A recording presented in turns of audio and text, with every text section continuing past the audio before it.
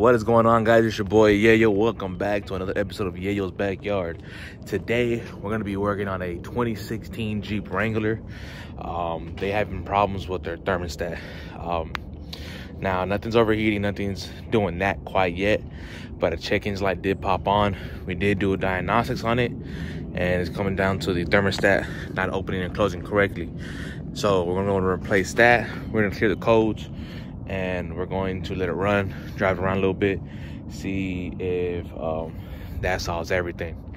Now I'm gonna show you guys, I'm gonna try to show you guys step-by-step process on how to replace it. It's quite easy. Most other videos are gonna tell you, oh, drain the radiator, take this off, take that off. No, you don't have to. All you have to do is loosen up the two bolts on the thermostat, hold out the hose, bada bing, bada boom. Thermostat comes out. But let me go ahead and show you how to do it. This is a quick, easy fix. This is all you need. A 10 mil, an 8 mil, and a possible extension just to get to the thermostat. Now, you may be wondering, well, how are you gonna take this off? Easy. So first, lift this up. There's like clips they hold in here. It just pops right off. Boom, pop it off, put it to the side. You're gonna need that now. Oh, that fell. Now, you may be wondering, where the hell is the thermostat? Well, I'll show you. It's actually right there. Quite simple. Thermostat's right there. How do you get to that? You gotta take off 4 bolts just to get to it, and that is this intake right here. So pop this off. Now you can use a flathead. I personally use a 8 mil. Sometimes it's 7. It all depends on the manufacturers. On these hose clamps, you take one off right there. You take that one off. Boom, boom. These are 210. So I got an 8 and a 10 and an 8. So you just take those off.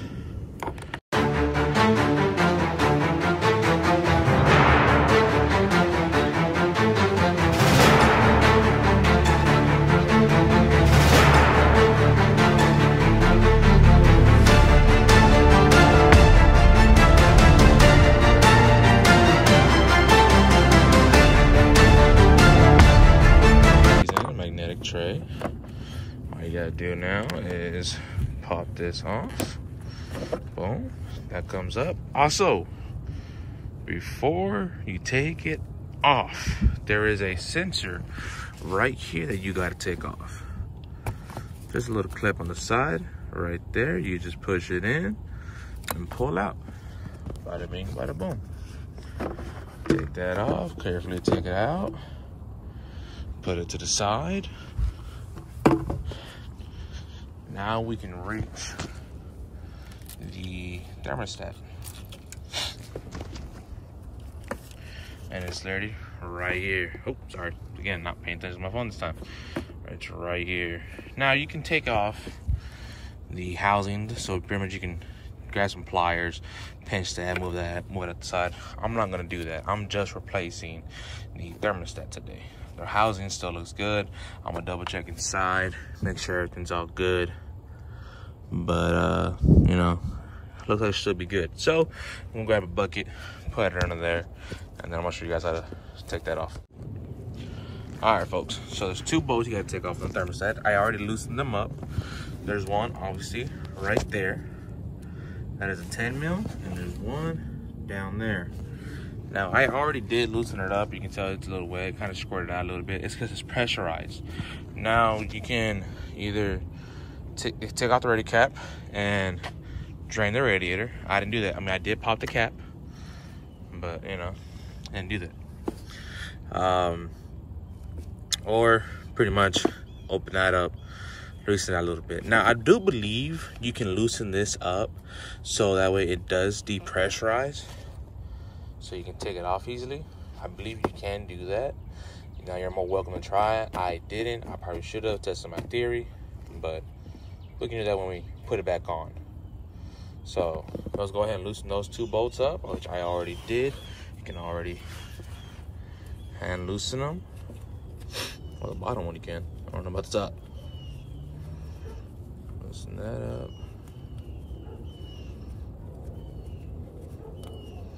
Okay, how long is this boat? This boat pretty long. still going. I'm still going. There we go. Boom, that's the bottom one. Focus. Focus. It won't focus right. There we go. That's the bottom one. Put that to the side. Don't lose those. And then this top one. And loose. You can already hear it draining. I'm missing the bucket a little bit.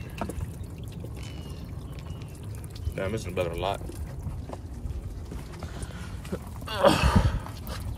This is what happens. You got a small pan, boys.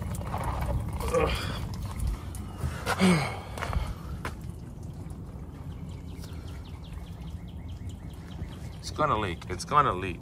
Like I said, you can either drain the radiator and do it, or just top off what you're missing. See? Just top off what you're missing. It's not that hard, guys. You ain't gotta do a whole bunch of extra steps. Because I'm not. Okay. Got that sucker off. Now, here's the thing. Look at your housing. What is it missing? It's missing the gasket. Because half the time, 99% of the time, that gasket will stick on there. So all you gotta do is just hold this to the side. I'm trying to make sure this no fluid falls out of here. Push this over here. Nope. Alrighty. Just make sure it's over the pan. I'm trying to get it to where it won't leak. Oh, there we go. Better. Just take that off right there. Boom. See that? We're gonna replace it anyways. Came off. And there you go. And all you gotta do now is clean up the surface a little bit. Go grab the new thermostat. Put everything back together the way you took it off. Backwards. It's that simple, guys. You ain't gotta do a whole bunch of extra stuff of draining the radiator and stuff like that if you don't need a flush. Now, it's smart to do it. It really is.